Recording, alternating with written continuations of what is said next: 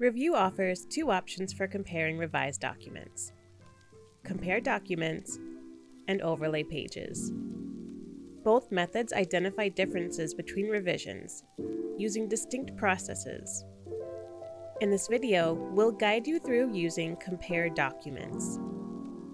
Compare documents highlights differences using cloud markups, which are listed in the markups list, and allows you to zoom in and see each difference one at a time.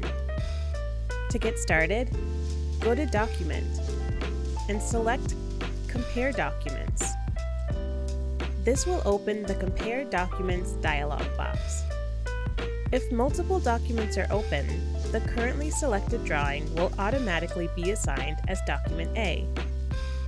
If you need to select a different drawing, use the Document drop-down menu to select another open drawing. Or click Browse to locate a drawing on your computer. It's recommended to assign the original drawing as Document A and revised drawing as Document B, since Revu will default to placing annotation markups on Document B. Then choose the page or page range you wish to compare under Pages. Next, add the revised drawing as Document B. Use the drop-down menu to select an open drawing, or select Browse to add a drawing from your computer. Then, specify the pages or page range for comparison. Then, you will choose how Revu will align the drawings. Page Align aligns drawings based on sheet edges. This is often sufficient to match drawings.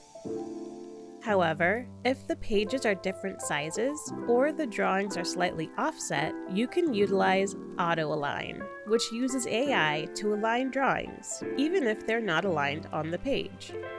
If needed, Manual Align and Select Window allow you to manually select areas to align the drawings. Next, specify the output folder where the new file will be saved. By default, Split Screen View is enabled, which opens the original and marked up documents side by side with synchronized zoom and location. Once you're satisfied with the settings, click OK to generate a new document displaying cloud highlights of the differences in a split screen view alongside the original document.